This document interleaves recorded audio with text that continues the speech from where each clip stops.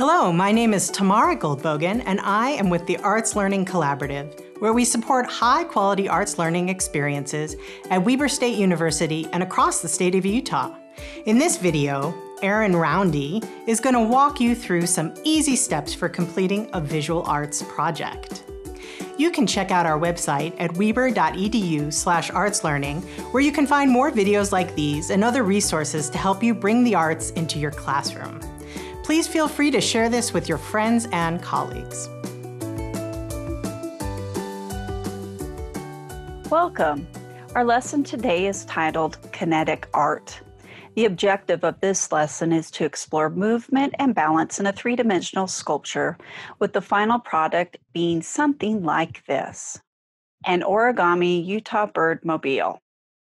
You will need the following to complete this project: an assortment of 6-inch by 6-inch paper squares. You can use traditional origami paper in solids and/or decorative patterns, text weight paper in an assortment of colors.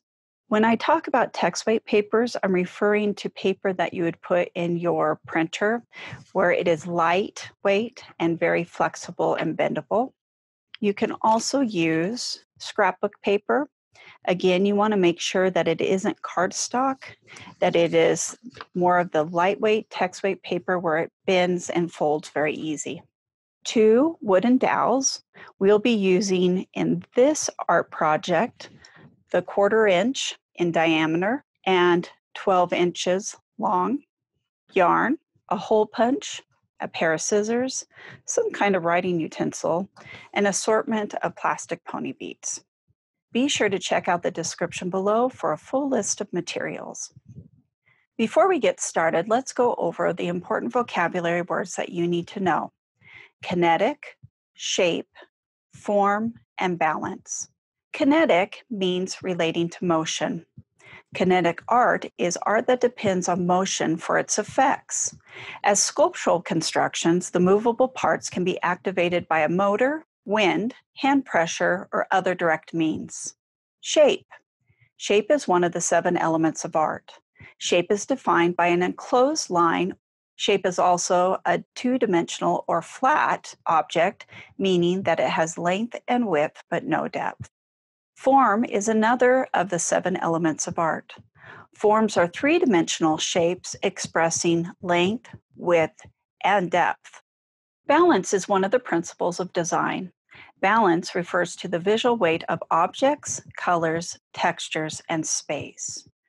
When we talk about balance in an artwork, we talk about visual balance. That is where, as we look at it, we see the visual weight of the objects or elements that make up that art. When we talk about actual balance, we are talking about the actual weight of a piece of artwork. And in our kinetic art project that we'll be completing today, we will need to consider both visual balance as well as actual balance. Keeping these things in mind, let's get started. We're going to first go through the steps to create a bird base. You'll find that most origami bird shapes start with these same basic folds to create the base structure.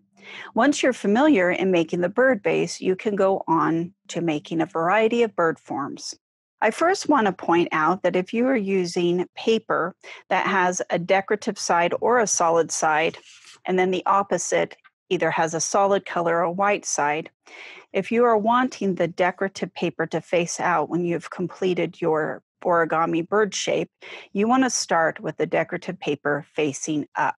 Here again, I am using a 6-inch by 6-inch sheet of lightweight paper.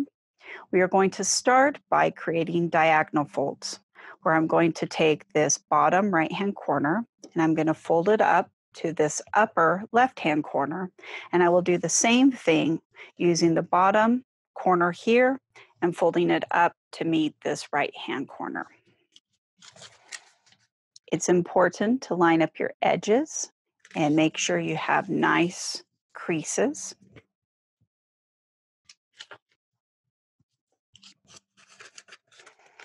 Now that you have your diagonal folds here, we are going to flip the paper over. Now I'm looking at a solid white, and here I'm going to create both a horizontal and a vertical fold. Again, I'm lining up my papers, my edges, and coming in and giving myself a really nice crease.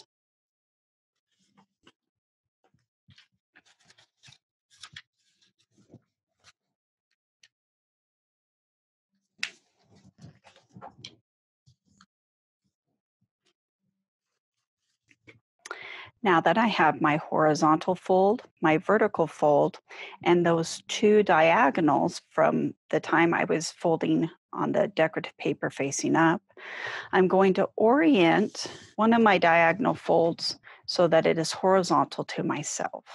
Pinching the sides and popping the middle down, I'm going to collapse it into this diamond shape right here. You may need to reinforce your folds, as sometimes when you're layering folds on top of each other, they kind of shift a bit. Now that I have this diagonal shape here, the closed end is furthest away from me at the top, whereas the open end is facing me down here at the bottom. We're going to go ahead and take this top layer and we're going to fold it into the middle crease that we have here to create a smaller triangle. I'm lining it up and again making sure I have good creases. I'm going to do the same thing on this side, taking the top layer and lining it up with that middle crease.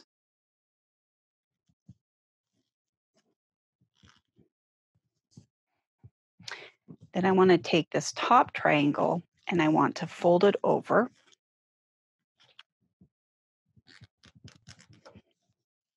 So you have something like this. Open these back up.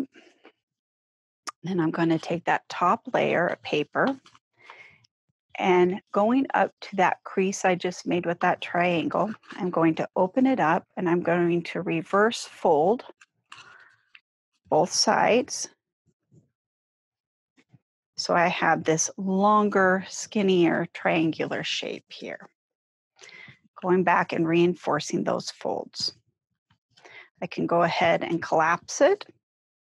And now I'm going to flip over my diamond shape.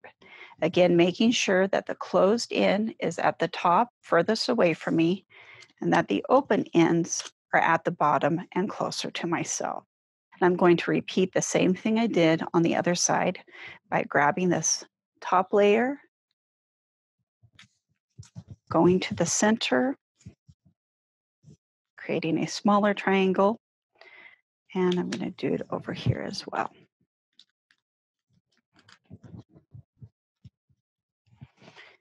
Can go ahead and take that top triangle and reverse fold it.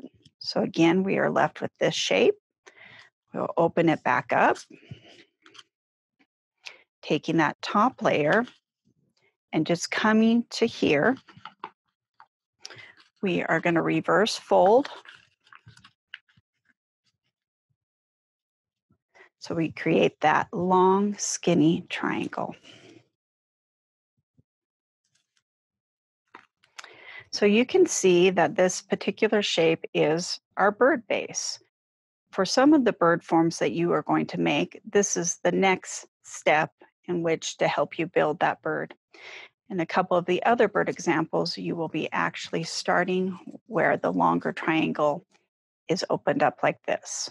Now that you know how to make the bird base, I want to point out that the 3 bird forms you'll be learning to make and use in your Origami Utah birds are 3 that I have chosen from Utah's 3 main habitats: deserts, forests, and wetlands.